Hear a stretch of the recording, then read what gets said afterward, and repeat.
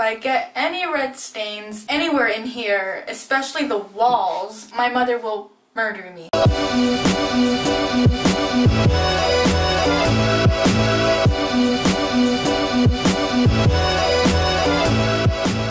Hey you guys, what is up and welcome back to my channel. By the way, do you guys like my rainbows? It makes my room look super cute and it's nice and sunny out, so my sun catchers are doing their thing.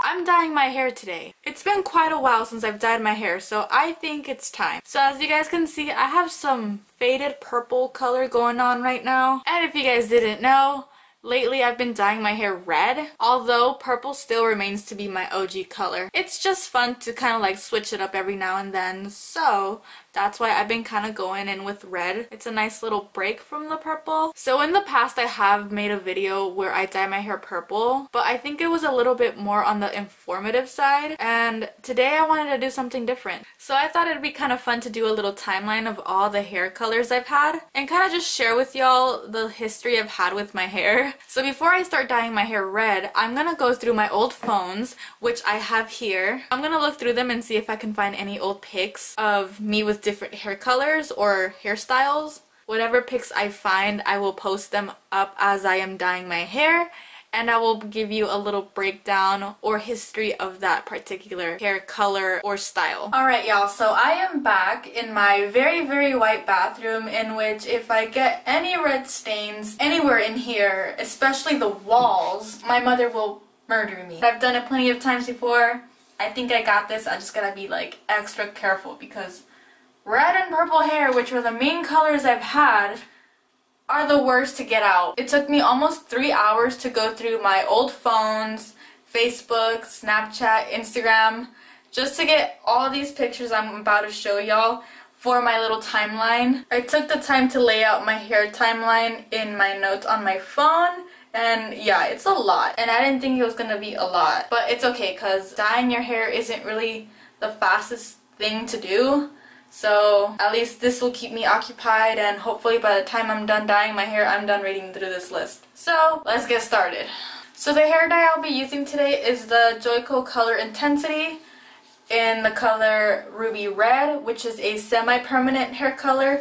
So that means eventually this hair dye is gonna fade out. So my hair dyeing journey started in 2011.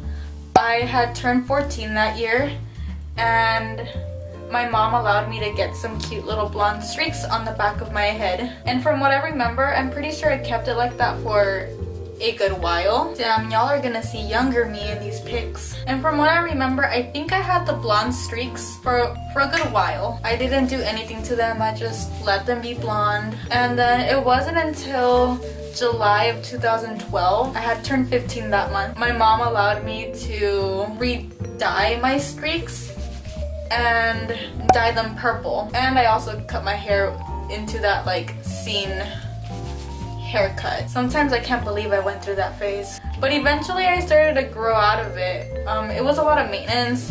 I always had to touch up like my bangs. I always had to touch up and freshen up the layers. And I think I eventually got bored of it. So around like February 2013, I started to just let my scene haircut grow, but I was still touching up my streaks with purple hair dye. It wasn't until April of 2014 when I decided to do something new with my hair. My streaks had already grown out and everything. They were at the very ends of my hair at the time. So I was like, it's time for something new. What I ended up doing was giving myself a new streak, but instead of having streaks in the back of like my head or like around the nape, I decided to give myself one solid streak like on the side of my hair, kind of like that blonde Wiz Khalifa streak all those boys were doing at one time. But I wasn't going for Wiz Khalifa, I was going for Christina Perri, because at the time I was so obsessed with Christina Perri and her iconic blonde streak, and at the time I really wanted to do that, and therefore I did. And when it was freshly done, I didn't really like it though, just because it gave off too much of that Wiz Khalifa vibe. But probably like a month later, the streak grew out a little bit, and then the blonde wasn't so like brassy, I guess you can say, and you know, I kept it like that for as long as I could remember, probably a good year. up until I graduated in 2015, I had that blonde streak.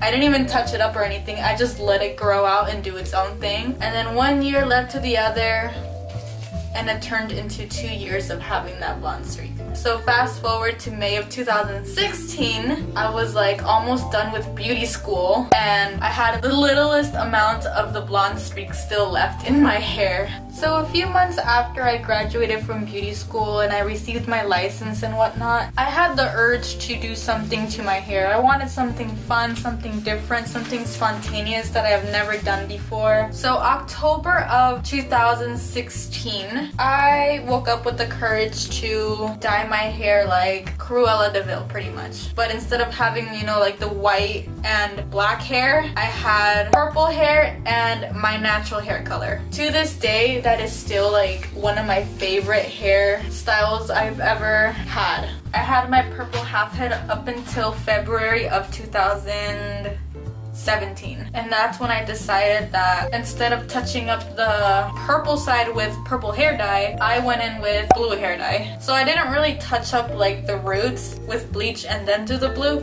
I pretty much just touched it up with blue, having my roots already like grown out. Eventually my roots ended up growing really long to the point where like the blue side was looking weird. So I decided it was time to freshen up my split hair, or my half head, or whatever you want to call it, and I went in with a aqua blue. Unfortunately, as much as I love the aqua blue half head thing I had going on, it only lasted me a month until I went in and decided to dye my entire fucking head with aqua blue hair dye.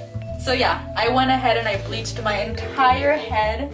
I mean, it looked cute, but it was a lot of maintenance because that aqua blue would fade so quick. It was so high maintenance that by the time it was July 2017, I was fed up and I had decided, you know what, I'm gonna slap back on that electric purple hair. And I did. Again, I didn't touch up my roots and it was really cute. I really enjoyed it. Having my whole head being purple, definitely liked it more than like the full head of aqua blue.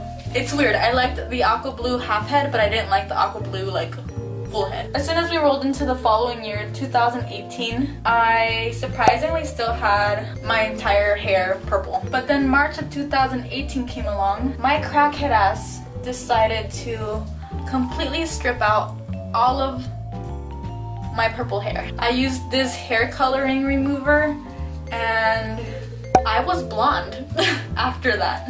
So pretty much for the whole month of March in 2018, I was blonde. But I was over having blonde hair within a week. But I didn't do anything about it right away. I gave it some time. The blonde hair I had wasn't my favorite, but surprisingly, it was my mom's favorite that I've ever had. She loved it when I had blonde hair.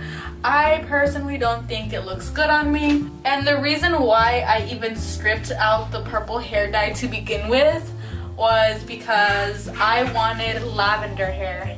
But unfortunately, since the blonde was not even, it wasn't one solid blonde color. I had a lot of like patchiness, a lot of like bands from like previous like root touch-ups and stuff. It just wasn't gonna look good, sis. I don't know why I even did that. I did go in with like a lighter purple in April of 2018.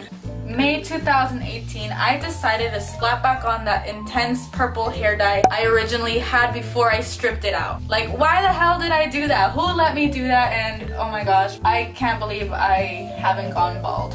And within that same month, May of 2018, probably like a few weeks after I went back to that electric purple, I think it got to the point where I got so fed up with my hair in general that I decided, you know what, fuck it. I'm gonna just dye my entire head black.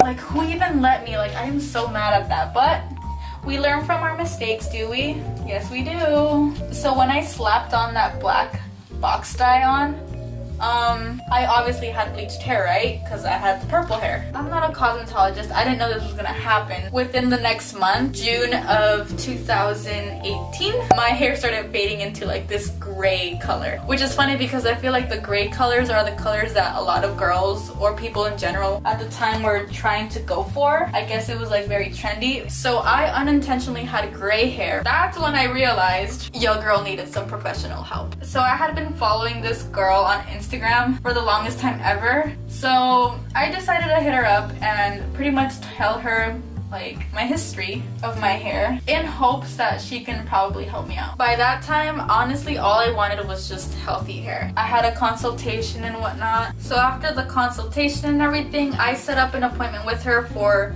July of 2018, which is the month that I turned 21.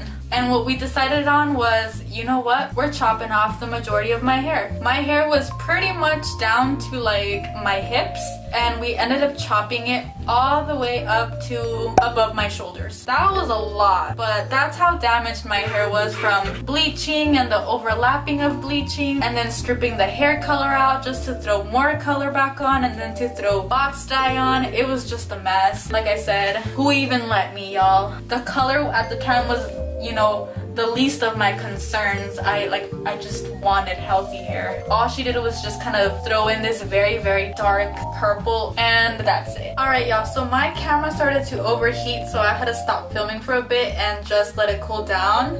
In the meantime, I just went ahead and just completely finished dyeing my hair, but I did not finish going over it through my entire timeline, so I'm just gonna quickly go ahead and finish up. Anyways, going back to the timeline. After that first visit, I decided to schedule another appointment for the following month to do my roots and do my entire hair purple again. I also had Betty bangs, so those were cute.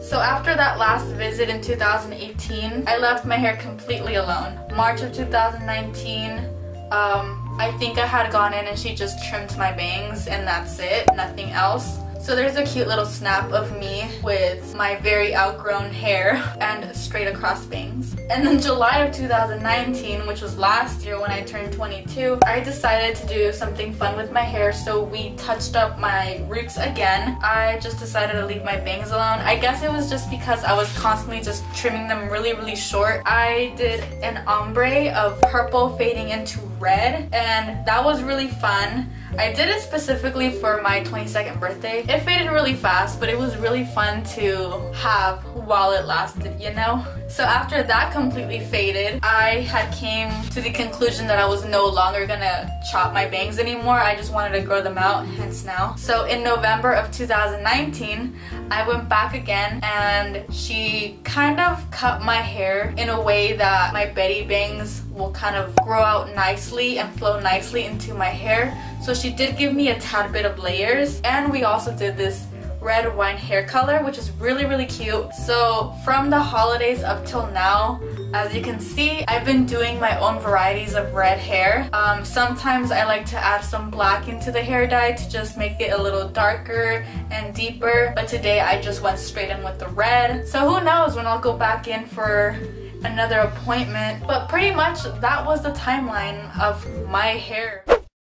So it's been a few hours. My hair is now dry and this is what it looks like. I didn't style it or anything because there's nothing going on today and there's no need to add heat onto my hair if there's no need for it. Thank you guys so much for watching this video. I hope you guys really enjoyed it and you guys enjoyed watching or seeing my timeline of all my hair shenanigans. Let me know in the comments below what hairstyle or what hair color y'all liked on me from like my past, or if you guys like where it's at currently, if I should do something again or what I should do in the future. And we can't forget about socks of the day. Today's socks of the day are these ducks. What's the story on these? Last year during Easter, y'all know how like Walmart or like any stores bring out the Peeps marshmallows for the festive days. They had a specific pack where you buy your marshmallow Peeps, but then they include like a free pair of socks. And me liking socks a lot and Peeps, I chose that one over the box of just the Peeps. And yeah, I got a free pair of socks with my purchase of marshmallow Peeps. And that's it. But yeah, thanks for watching. Bye!